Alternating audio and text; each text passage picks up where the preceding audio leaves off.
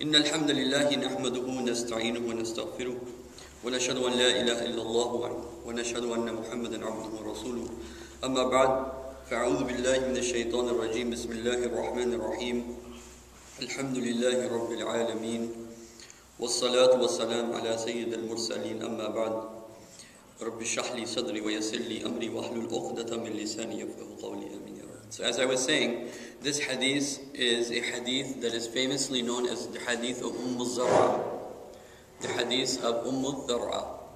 And this hadith is in the version that we will be studying today is in Sahih Muslim, even though I will be referring to the other versions also. And this is a conversation between the Prophet and Aisha radiallahu anha. It's one of the longer hadiths recorded that's Sahih. It's actually very long. As you'll see, it's a very long hadith of the Prophet sallallahu alaihi wasallam. And it is a conversation between the Prophet and Aisha. And it's a romantic conversation. But it's not just a romantic conversation. It is a conversation in which the Prophet sallallahu alaihi wasallam ultimately is trying to express his love for Aisha. But the way and the style and the mechanism that the Prophet uses to explain his love for Aisha is by giving this elaborate, you can say, picture, conversation. And the setting of this hadith is basically that, as I will read from the hadith, قالت عائشة رضي الله عنها قالت جلست 11 امرأة. So 11, and this is the Prophet now mentioning this, and Aisha is narrating this hadith, that 11 women, 11 wives were sitting together. Okay, and so what did they do? Now the Prophet's telling this to Aisha to explain his love. But before we go into that part, because that'll come back at the end. But it's very interesting how the Prophet mentions, and you know, I was saying that this hadith can also be called the hadith of the flaws of men. The hadith of the flaws of men. This hadith is very allegorical. It's one of the most difficult hadiths to understand what its intent and its meanings are.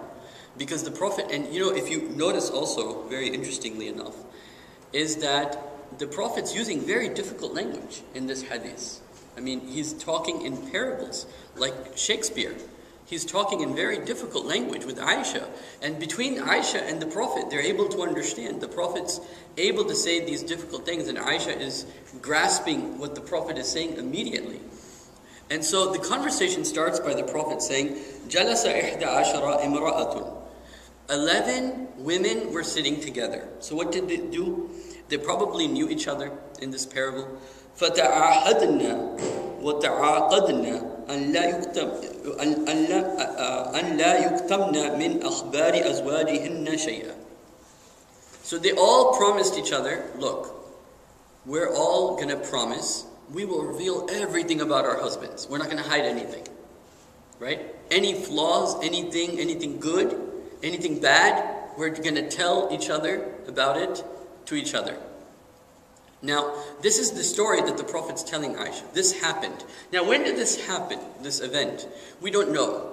It was either the Prophet is giving this as an example of the point he's making, or because some of the narrations actually mention names for some of these women. So maybe this was an event that actually happened, and then it came as a wahi to the Prophet ﷺ, in which the Prophet then narrated this hadith to the Prophet, this event to the Prophet, that 11 women were sitting and then they said this, and therefore my love for you, O Aisha, is this. Okay? There is some discussion amongst the ulama about the fact that why would the Prophet ﷺ mention the things that he is mentioning here in terms of this woman said this, and this woman said this, and this woman said this. This was not the intent, and the names are for the most part not known. They're all hidden. Yani. The main thing is to give the lesson. Like, you know, Quran like mentions Abu Lahab and Fir'aun and so on and so forth. So that is the main intent. And this conversation most likely took place in Jahiliyyah. Most likely took place in the time of Jahiliyyah amongst different women that were sitting together. Okay, so the Prophet sallallahu Aisha radiallahu anha says, جلس 11 امرأة فتعهدنا وتعاقدنا أن لا يكتمنا من أخبار أزواجهن شيئا قالت أولى. So the first wife, now we're going to go through how many wives? 11 wives. And in these, this is just the big, there's actually more than that. Because you have to bring the Prophet and Aisha at the end. Okay? So the first one says, قالت أولى زوجي لحم my husband is like a meat. But what type of meat? غثة. غثة means valueless, doesn't have any value. That is, he's like meat that is put on top of the mountain. And then she says, على رأس الجبال وأرى ولا سحل يترقي ولا يسمين. So she says that I have to climb this mountain all the way up to get it. And I can't even bring down the whole meat. I have to bring it piece by piece by piece. So what was she saying? Now I want you to think. Now the Prophet's saying this to Aisha, and she's understanding what he's saying. That the first wife said that there's a meat on top of the mountain. The wife said, my husband's is like a mountain on which there is a valueless meat, and I have to struggle so hard to get to that meat, and then I have to come back, and then I have to go back up, like this. Okay? Now, the jibal means what? In the Quran and in Arabic literature, jibal stands for stability. وَالْجِبَالَ أَوْتَادًا. Right? لو أنزلنا هذا القرآن على جبل لرأيته خاشعا. In the same way, Musa alayhi salatu wasalam, he says, I want to see you, Allah, and Allah gives the mountain, because mountain was known to be firm. It's stubborn. It doesn't move. Right? It is unmovable. Okay? And what's interesting about the word jibal, it is linked with the Arabic word jibilla, which is the human nature. Right? So this is one reason, this is a very good allegorical example of one type of husband. He is very stubborn. And what she means, that it's hard to climb up the mountain and get the meat from this mountain. What she means by this is that it's very hard to communicate with him. Right? It's very hard to communicate with him and go to him and get something beneficial. To get something beneficial. So, the first one, she is talking about, she's complaining, what? The first one is complaining that she's not saying it in the ways we would say it today, I can't communicate with my husband, but she's saying it in her way, that in less words you can say more, that the example of my husband is like a mountain on which there is some valueless meat, and I'm always struggling to go get that meat, and what it means is that it's very difficult for her to deal with his jibilla. It's very difficult for her to deal with his stubbornness. It's very difficult for her to deal with communicating with him. Okay? So remember, we discussed the importance of communication in marriage. So it starts off with this. And a lot of the things you'll see, we will come back and reflect a lot of the things that we had said, how they come back to this hadith. Okay? So the first is the type of woman who complains, okay, that I can't communicate with my husband. The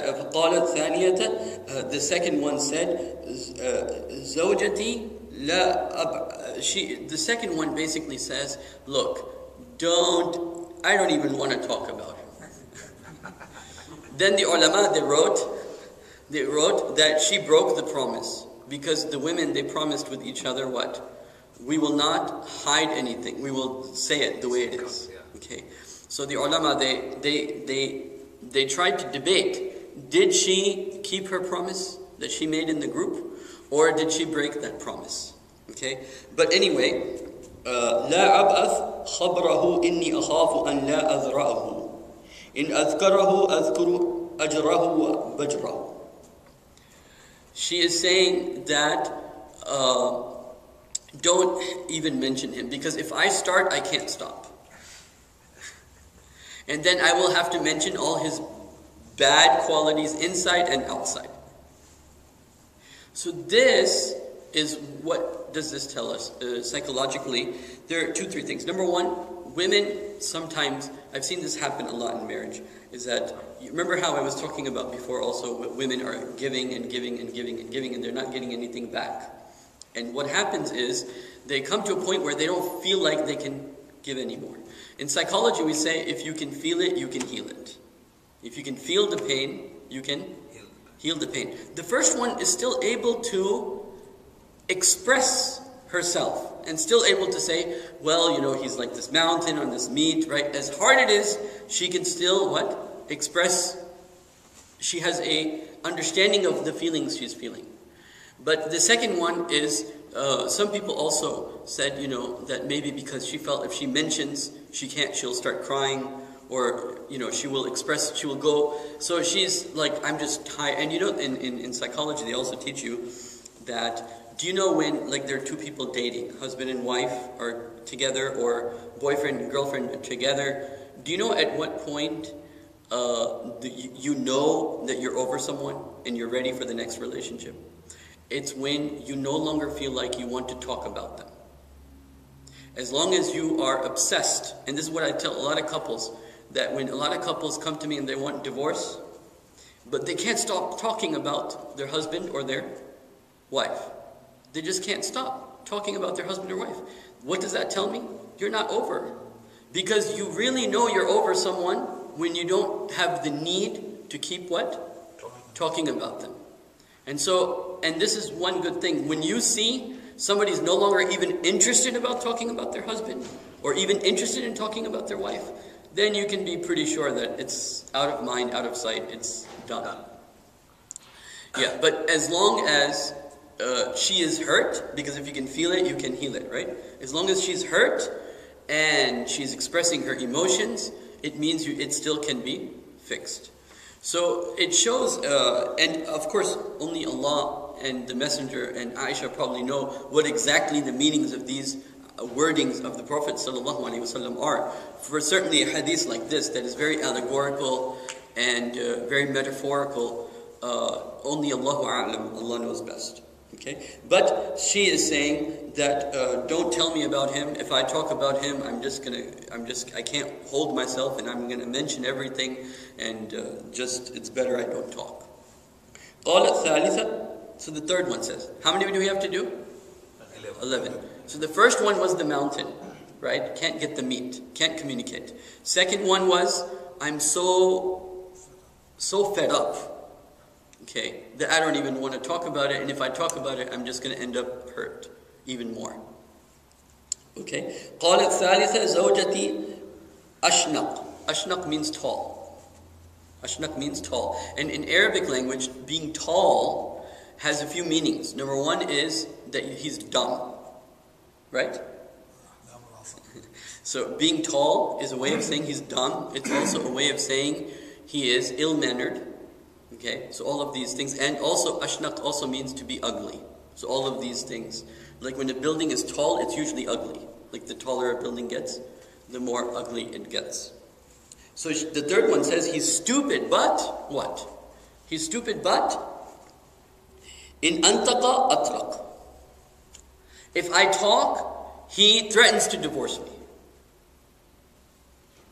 And a lot of husbands are like this, especially in certain communities, where if the wife says anything, the threat of divorce is always on top of her head, right? So she doesn't feel secure in that. She always feels, and in the Hadith in Sahih Tirmizi, it says that I feel like there's a sword always on top of me. I feel like what? There's a sword always on top of me that's just going to come, and she's like, I don't know when the whole in fact, it is, I am in a state as if I'm under a sharp sword. I do not know when my affair will come to an end. This is the wordings in Sahih Tirmizi. Okay? And so the third, so this woman, she is saying he's stupider than me. And when I try to say something, then he threatens to divorce me. And then she says, in antaqa atlaqa wa in askut askatu a'laqa. A'laqa mu'allaqa. He just keeps me suspended. if I just don't say anything, if I don't mind his business, if I don't try to make him my project, if I don't try to help him in any way, just stay quiet, let him do whatever he wants, then I'm just suspended. And by the way, in the Quran, very interesting point you may want to know is that keeping a wife in this state, where she's mu'allaqatun, she is nor here nor there, is not allowed. And in fact, this was the reason the Prophet ﷺ, even though the Quran says that Allah subhanahu wa ta'ala can divorce that the Prophet ﷺ can divorce his wives, and Allah will replace his wives with other wives. But the fact was that the Prophet could not divorce his wives, because Ummahatul Mu'mineen could not marry anyone else. And they would be in a state of being mu'allaqa. They're nor married nor unmarried.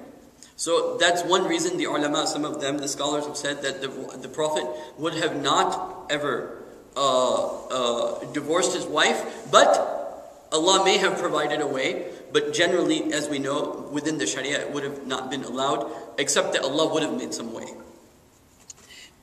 So the third one says, زوجتي أشنق إن أنتق أطلق وإن أسكت أعلق.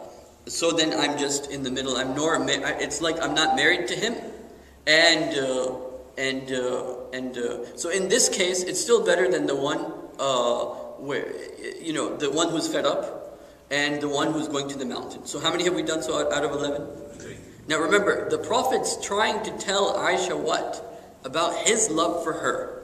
And the way he does it is by mentioning the complaints women would generally have for men. Right? And the Prophet's like, look at all these complaints. I don't fit in any of these, basically. This is what he's going to tell Aisha radiallahu anha. Okay?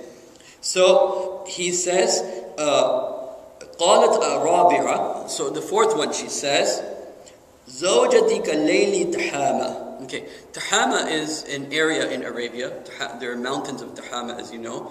And the night in that area is always, even though if the daytime is very hot, the night is always very cool. Okay? So her point is that he doesn't bother me. He's like a night in Tahama. He doesn't bother me. Then she says, كالليل التحامة لا حر ولا قر ولا مخافة ولا سأمة. She says that he is nor hot on me, nor is he hot-tempered, nor is he cold on me, nor is he bitter, nor is there any cause of any fear from him to me. I don't feel any what? Fear from him. And I don't fear any injury to me. I don't feel any injury to me. So this is a state, she's not madly in love, right? But she is, in the hierarchy of needs, Maslow, what's the first one? Security, right? Safety and security. So she feels safe.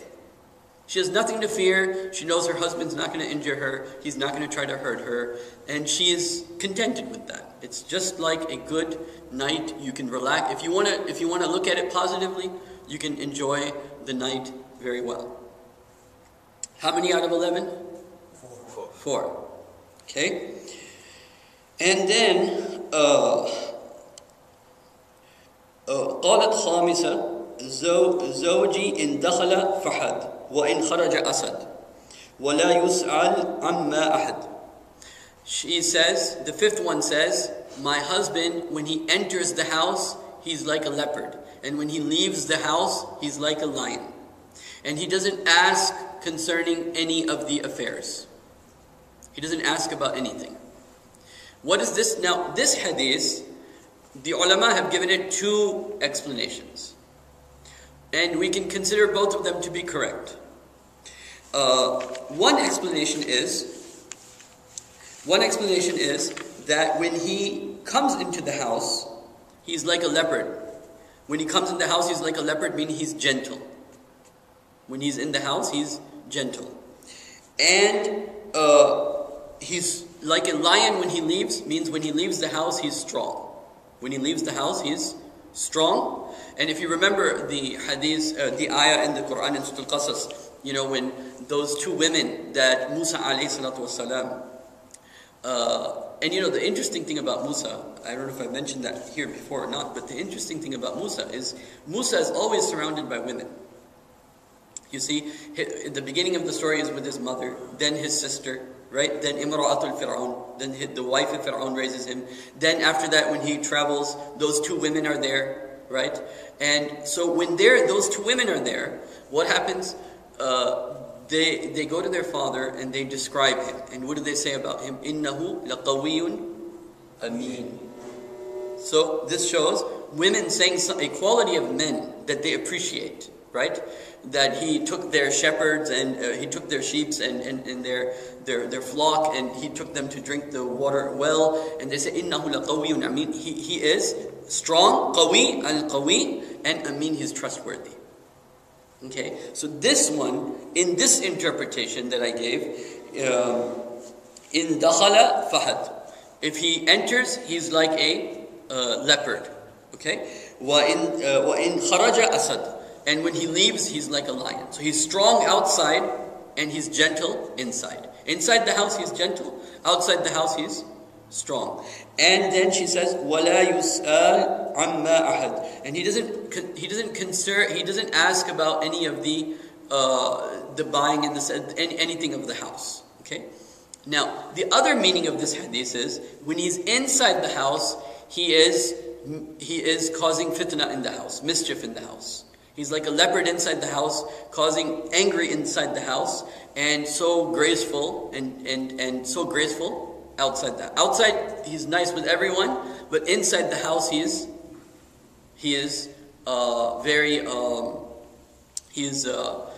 he's causing difficulty for everyone, and he doesn't ask anybody if anyone needs anything. He doesn't fulfill any of his promises. He doesn't keep any of his promises. He doesn't concern himself with the other people in the household. Okay, so this is which number? 5. In dakhala fahad wa in kharaja asad la yus'al amma ahad. Qalat sadisa. So the sixth one said, these fifth and sixth, they have different opinions amongst the ulama.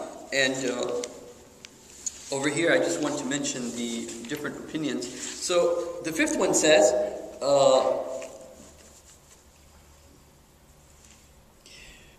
in akala is when my husband eats, he eats everything. When he drinks everything. Okay? وَلَا يُولَجْ كَفٌ لِيَعْلَمَ الْبَثَّ. So, and he doesn't concern himself with the affairs. Meaning, now this has two meanings too. One meaning is, if the wife gives him eggs, he'll eat eggs. If she gives him milk, he'll drink them. He's not going to complain. Whatever he's given to eat, he eats it all. Whatever he's given to drink, he eats it all. He doesn't complain. The other meaning is, he eats it all and doesn't leave anything for his family. Okay? He eats it all and doesn't leave anything for his family, and he is not concerned with the affairs of the family. Okay. So this is which number? 6. قالت سابعة زوجتي غيايا or عيايا تباقع كل داء له. So the next one, she says that my husband is impotent, but she doesn't mean impotent in that sense. She means that he is not. He doesn't try to be intimate, right? Like the Prophet ﷺ said, "Mal'ab qabla jamil," play before you enter. This is a hadith of the Prophet ﷺ. So she says that he's impotent, and what he has every disease, every disease that could there be is in him. Every disease that could be is in this person. Then what else she says? كل داء له داء شجك أو فلك أو جمعك لك. Or she says, and he beats my body, or he'll beat my face, or both. Okay. So here, in this case, we find what? That there's physical abuse. Okay, and he's just, going to her and just having intimacy with her for himself only, and then just when he is angry, he'll just start hitting her. And this is, in the Muslim world, this is common. There are those, and this is the thing, women don't, and this is what one thing the Prophet's trying to do here, is that the Prophet's trying to help women understand that what they should be appreciative of, because they don't realize what other women go through. That's one thing. Second is that the men should also know their flaws. The flaws of all the men. We should know what the flaws are, and so then we can work on ourselves. But women also don't realize that there's so many different types of husbands. And because there's so many types of husbands, it's very easy to be ingrateful. So both of these things are, because the Prophet's using their complaints, the complaints of these women, to show Aisha how lucky she is. Basically, you're lucky to be married to me is what the Prophet's saying. Right? The Prophet's saying, you're lucky to be married to me. But on the same time, the Prophet's saying, but you know what? I know all the flaws. I know this is a flaw that women will talk about. I know this is a flaw women will talk about. I know this is a flaw women will talk about. And guess what? I don't got nothing. I got no flaws. Right? So he's doing this. Okay?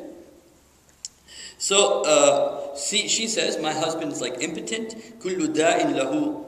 He has every disease in him. He hits me in my face, in my body, or both of them. قالت ثامنة. Now, this has been all negative, mostly, so far. But from here, and what's one thing that's interesting about this hadith, it goes more from individual, more to social. The social aspect also begins to come into the picture. So we're at what number so far? 8. She says, Zawjati, is my husband is like the is like saffron, is the smell of saffron. He is like masul arnab. Touching him is like touching a rabbit. Touching him is like touching a rabbit. So in the first case, you had just the sense of, remember which number was this, where she said, the number 4 said, my husband is like the night of Tahama. He is nor hot, nor bitter, nor any fear from him, nor any injury from him. But she is now saying another parable. He is like the smell of saffron, and what? Like a soft rabbit, like the touch of the rabbit. What does that mean? He's also, in addition to being safe, he's also entertaining. He can entertain me. He keeps me occupied, right? You like to be around good smell, and touching something soft and cuddly feels good, okay? So in addition to just being your safety net, right? He is also what? Able to what? What do people do with rabbits? They play with them, right? And you like to be around good smell. So, in addition to being a safety net, he is also able to have what? Entertainment with her. Okay? Okay. So,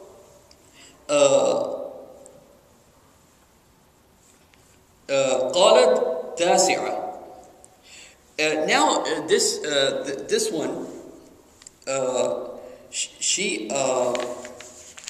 this goes more into the social aspect, okay? She says the following. Now, remember how the Prophet ﷺ, he said that you marry women for 4 reasons. For the best of it is if you marry for the deen. But one of them is what?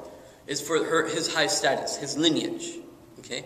His lineage. He has a noble family, noble lineage. So this is being emphasized in this particular, this one is which one? 9, right? So everybody with me so far? Okay, so she says,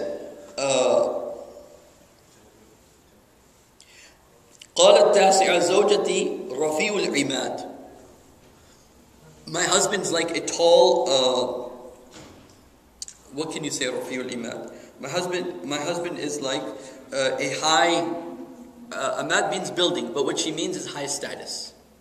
Okay, رفيع العماد طويل النجاد عظيم الرماد قريب البيت من النادي. Okay, so she says that my husband is of high status, and he is generous, and he is hospitable. And he is near the house of Nadi. Dar Nadwa is like the place where you have the council of men. She means he's near the council, he's near the Nida, meaning he is a wise man. His advice is something people look for. His advice is someone, people look for his advice. He's generous, he is of high status, his advice is sought, he's someone important. Okay? So, just like man can enjoy a female because of her high status, women can also what? Enjoy someone because of their high status. So this is now the reverse of that hadith of the Prophet ﷺ, where the Prophet said one of the 4 reasons a man would marry a woman is for the status. In fact, that's one of the things the Prophet did when he married Khadija radiallahu anha, right? Okay, so this was number what? 9. And in this, she didn't complain. Because overall, she saw her benefit was more. She's living in a generous place, and she is with a wise man that knows things, understands things, and he's generous with her, and so on and so forth. Okay. Then قالت عاشرة زوجتي مالك وما مالك مالك خير من ذلك له. She says, as for my husband is Malik. So we don't know, is Malik his name or his quality? Meaning he's a possessor, he is ownership, okay? And what can I describe? She says, how can I tell you about Malik? وَمَا Malik. He is more than all of these things that have been said. Everything said, anyone said anything before, Malik is more than all of this. Okay? So she says, Malik وَمَا Malik خَيْرٌ مِنْ ذَلِكَ لَهُ إِبْلٌ كَثِيرَاتٌ وَالْمُبَارَكُ. And then he continues, she continues about Malik, that, he is more praiseworthy, and she says, no matter how many words I say, it cannot fulfill the praise for him. He's so good, and he has so many herds, and he keeps his herd near the house. This is the main thing. He keeps his herd near the house. Why does he keep his herd near the house? 2 reasons. Number 1, if he goes out with his herd and flock, they will go in the morning and they won't come back till evening. What she's trying to say is, he's so good to me that he tries to spend all his time with me. In fact, it says in here, if I can read it,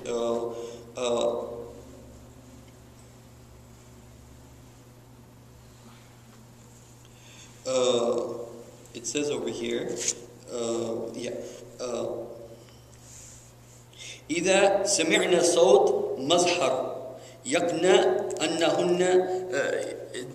Even when this trumpet is sounded, then the animals know that they're going to be slaughtered. And the food, instead of taking the sheep and everything to the food is brought to them. And so what happens is Malik spends all his time with his wife. So the other big complaint amongst wives is what? You don't spend any time. But the Prophet's giving it in this parable. He's not saying, well, the 10th one spent a lot of time with his wife, but rather he's saying he kept all his animals with him. Even the food used to come to them, and when they would be slaughtered, right over there. And the second meaning of that they would be slaughtered right over there, is that he is also very hospitable and very generous. So that also meaning is there. Okay? Now the 11th one, this is where we wanted to really come. So all of this is being mentioned to come to this. Now this story, I have to tell it to you in this way. Actually, let me just use this commentary here. I'm just going to read the translation because I want it to really affect you. So the 11th one is the one that the Prophet will now comment on. So he doesn't comment on any of them. He only comments on the 11th one. So Zara said, this is what the hadith is known, the hadith of Zara said, my husband was Abu Zara. So Zara and Abu Zara were husband and wife. And how can I praise Abu Zara? How can I praise him? He made my ears bow with jewels. Okay? So he is just Nichawar huna. He just adored her. Okay? My ears bow with jewels. He made my sides full of fat. The way it was thought is that, guys should be lean and skinny. Girls should, that was the model of beauty in those days, in the days of the Prophet. Even if you remember the hadith of the necklace, where the necklace was lost and Aisha was not in her, what she says. She says her aib, one of her aibs was that she had gotten skinny, and so when they lifted the thing, they didn't notice she was not there. Do you know what the event I'm talking about? Because she had gotten skinnier, they didn't even notice she's not there. And so she thought of that in the hadith of Sahih Bukhari. She thought of that as like an aib against her. Like, oh my God, I've gotten so skinny. So this is, so this was, he made my sides by feeding full of fat. He kept me so happy and contented that due to self-admiration and haughtiness, because he kept me happy, what happened as a result? I almost took him for granted, right? I fell into self-admiration and haughtiness, and I thought I was virtuous, meaning I thought I deserved this, okay? I thought I deserved all this, but he was just trying. And remember what we said about men are hungry to show what? Men are hungry to show love, right? Men are hungry to express love. So just keep that in mind. He found me from such a poor home that lived with me hardship, owning only a few goats for living. From there he brought me into such a prosperous family who owned horses, camel, oxen for plowing, gardeners, and possessed all types of wealth. Besides this, he was so good-natured. He did not criticize me or scold me for anything. Just watch. I slept till late in the morning. No one was allowed to wake me up. Food was so abundant that after filling myself, I just left it. The mother of Abu Zara. So now she described her husband, Abu Zara. Now she is describing the mother of Abu Zara. In what manner can I praise her? Her huge utensils were always full. Meaning she was always willing to give to her daughter-in-law, no matter what. Take. She loved her mother-in-law. Her house was very spacious, meaning she was very generous and she was willing to give. The son of Abu Zara, their son, she says, in what manner can I praise him? He was also light upon light, nurun ala nur. He was so thin and skinny, and the sleeping part of his, he was like, he was, you can say fit, okay? And then she says, a side of the lamb was enough to fill his stomach, and so on and so forth. And then she says, the daughter of Abu Zara, how can I praise her? And then she praises her. Then she says, the servant of Abu Zara, how can I praise her? And then she praises her. And she says, she obeys, the daughter, she says, she obeys her mother and father. She is fat among the Arabs. It is desirable that man be thin and, so on and so forth. And then she says, how about the slave of Abu Zara, the slave girl? She never gossiped about our house affairs to anyone. She did not use foodstuffs without permission. She did not let the house become dirty or untidy, but kept it clean. So she's explaining her love for Abu Zara is so much. She doesn't only love Abu Zara, but she is so happy, not just with him, but also with the family members. But remember what she said in the beginning. She said that I was enjoying it so much that I became proud. So what happened? Abu Zara, the husband, left the house one day and saw another woman playing with her children. And he decided to divorce Zara and marry the other girl, the one he found in the streets. But she's still, despite this, praising him. Because she remembers now, you know how in Sharia it says that if a wife and a man are married, she cannot marry her first husband until she marries another one. Why? Because so that she can appreciate what? She can appreciate what she had. So this hadith is also advising women, but it's also telling men all of their flaws. It gives a list all the flaws that are possible for men also. But it is also ending here with this. Then she married, Zara married a soldier. She married what? A soldier. So she says, he loved her so much that he divorced me, married her. Okay?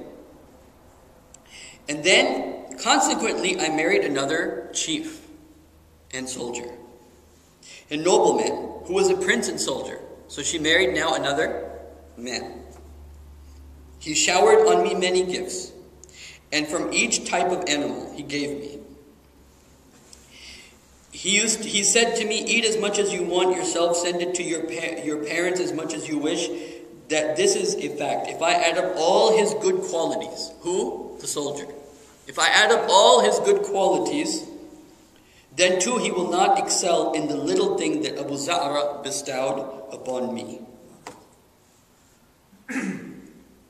So, she's now married to this man, and she's now not hiding anything, right? So, she's saying, that relationship that I had with that man was not, if my husband gave me everything, it's equal to even a small amount that first marriage that I had. Now, what the Prophet said now, this is the climax of the story and the point of the story, and then we'll go back and review the flaws of men and also the lesson for women in this hadith. And that is that the Prophet then says to Aisha radiallahu anha, he says to her that I am also, so after mentioning all of these, his point of saying it was, I am also to you as Abu Zara was as to Zara. But, he says, I will not divorce you. He says to Aisha, I love you the same way they loved each other, except what? I will not divorce you. Meaning, perhaps one of the meanings is, that means that Aisha, as the threat had already come in the Quran also, in talaqnahunna, right? So Aisha knew about this. But the point here is, then Aisha also responds to the Prophet, and she says, O Messenger of Allah, she says, you are more to me, you are much more to me than him. Meaning, my love for you is more than the love Abu Zara had for Zara. So this is the entire hadith of the Prophet ﷺ on this issue. Now, let us go back and just evaluate the flaws of the men and the lesson for the women. But we will go over, the first one was which one? Jibal, the mountain. He doesn't communicate. 10 minutes. Oh, I have only, okay. So inshallah I will finish quickly. Second one, she says, I just can't say anything. I have no energy, and, I just don't want to talk about it. Third one says, he's ugly, ill-mannered, and he is controlling. He always has a sword on top of me. What is this known as? Emotional abuse. Right? You're walking on eggshells. You don't know what you'll do, and he will do something angry. The fourth one was Laylatul Tahama. The night that's secure. The night that's security. The fifth one was the lion and the leopard example. And so that it has both good and positive. He's gentle inside and strong outside, as we mentioned. Or he creates a fuss inside the house, but he's nice with everyone outside the house. Sixth is he's basically selfish and he doesn't care to give intimacy. Actually, I think one of them I forgot to mention. Huh? The one who eats and drinks everything. Okay, the one he eats and drinks everything, and he doesn't go to bed with her. He sleeps in his own sheets. I didn't clarify that. So, and then there's the one who is no intimacy. She said he's impotent, and he hits her, right? And the next one is entertaining, kind, and gentle, the rabbit. Okay, Safran and the rabbit. The next one is he has a social status. He has, he's generous and he's wise. And so what is the Prophet also saying here is that there are different types of men, right? And they have different qualities. Sometimes the quality is their wiseness. Sometimes the quality is their generosity. Sometimes they have different. And in fact, there's a book written. It's called The 5 Ways of Loving, and it talks about one of the ways of loving is to give attention to someone, time. To give them what? Time. One way to love someone, especially for men, is to give gifts, right? Women like gifts for men, to give them, shower them with gifts, right? Other way is to show them touch and intimacy, right? That's another way to show that you love someone. Another way is to show, to give words of appreciation, right? You know, you can do whatever you like and so on and so forth and give words of appreciation. The 5th one I don't remember right now, but inshallah we'll discuss it in one of our other lectures. We have to finish up quickly. And the 10th one was he tries to give her time, right? He keeps all the animals close so he doesn't have to go anywhere far. He tries to give her time. So like I said, it goes from the individual more into the social aspect, talking about the generosity with others and so on and so forth. And then the last one was the Zara, and then how the Prophet commented on the 11th one. And so the lesson for the men is that these are some of the key things. Try to give them time, try to be generous with them, try not to be strict with them, try to be intimate with them, try to not be stubborn with them, try not to frustrate them to the point that they get fed up, try not to, be entertaining with them, be generous with them. All of these lessons that we just learned in this hadith. So may Allah subhanahu wa ta'ala make us the best of men and give us marura, is it marua, chivalry, men that are strong and gentle. The same, right? Marua, men that are strong and gentle. And of course, there is this allegory that the Prophet ﷺ uses for himself and Aisha to describe the love that they both had. But no, I'm going to finish here, inshallah. أقول قولي هذا أستغفر الله لي ولكم ولسائر المسلمين والمسلمات. السلام عليكم.